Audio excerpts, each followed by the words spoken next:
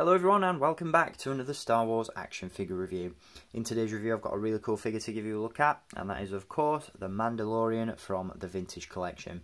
Now you may remember recently I shared a video giving you guys a bit of an advanced look at this wave of Vintage Collection figures, and in that video I did point out that these figures were scheduled for an April 2020 release date. Now I should stress that that release date applies to the UK.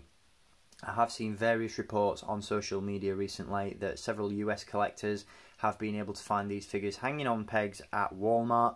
So if you are in the US and you're watching this video, make sure you head out to your local stores, and if you find these figures hanging on the pegs, be sure to grab them when you can, because they are going to be highly sought after, very popular figures, and I can't imagine they're going to hang around for very long. So again, if you get the opportunity to buy them, make sure you do.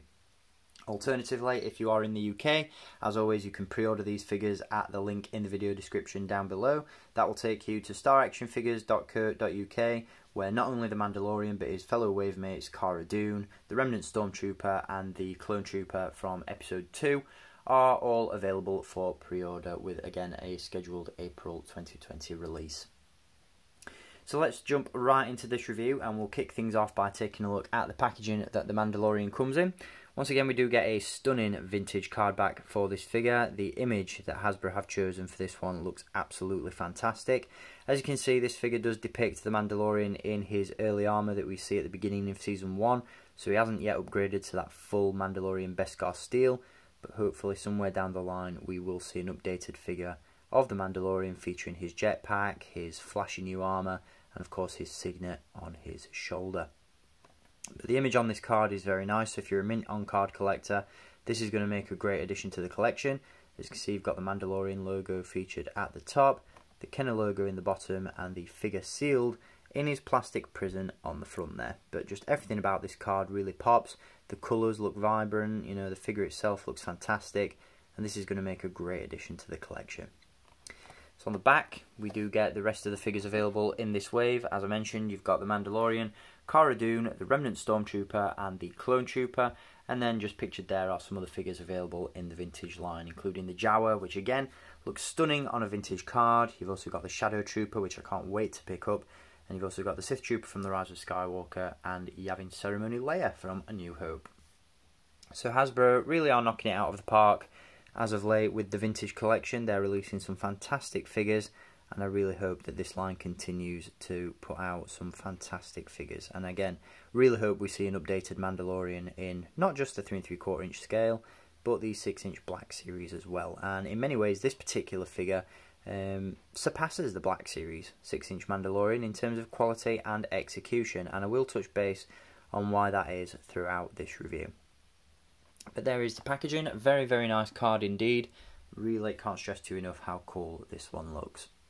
So let's jump right into the figure, and as always, Hasbro have really ticked all the boxes with this guy.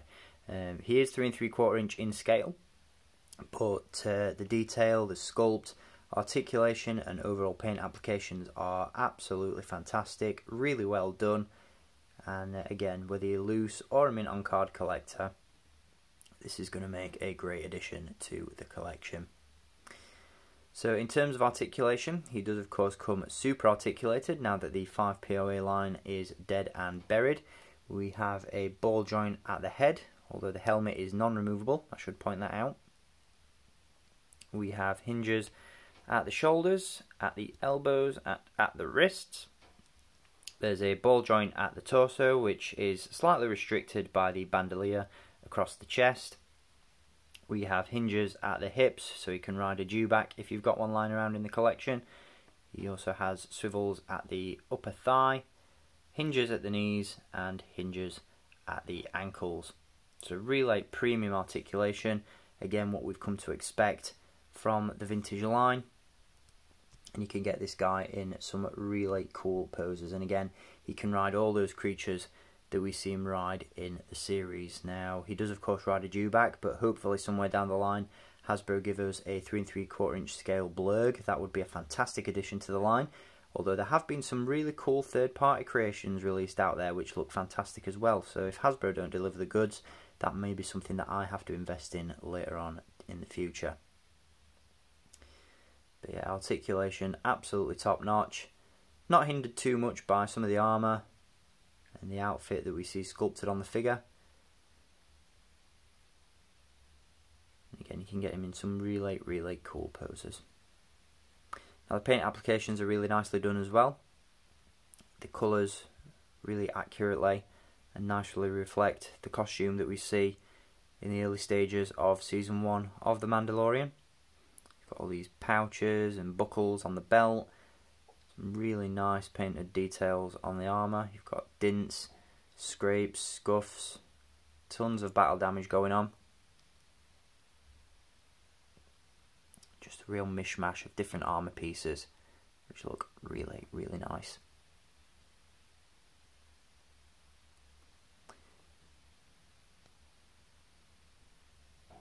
Now in terms of accessories, this figure does of course come with two. He comes with his blaster pistol, which can be holstered on the belt. That's a really nice sculpt, again very accurate to the blaster seen in the series, and that fits nice and snug inside his holster. And he does also come with his long blaster rifle, which is really nicely sculpted, really nicely painted, and unlike the Black Series 6-inch version, isn't prone to paint chipping, which was one of my real problems with the 6-inch version, where the paint would just chip off this rifle as soon as you placed it in his hands. And one other way in which this figure and this accessory is superior to its 6-inch counterpart is the fact that it actually plugs into the socket on his back.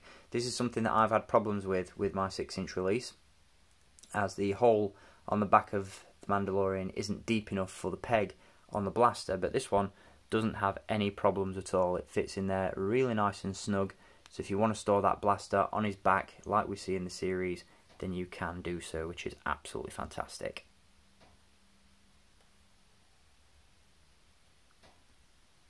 Of course, he does feature his cape as well, which is made of a nice soft rubber plastic. And overall, this is just a really stunning looking figure. Can't stress too enough how cool this one looks. Can't stress enough how much you should pick him up. And again, if you get the opportunity to find this guy in stores or even pre-order it online, make sure you do, because this figure does not disappoint. And again, with The Mandalorian being at the height of its popularity at the moment, this is definitely a figure that you're going to want to add to the collection.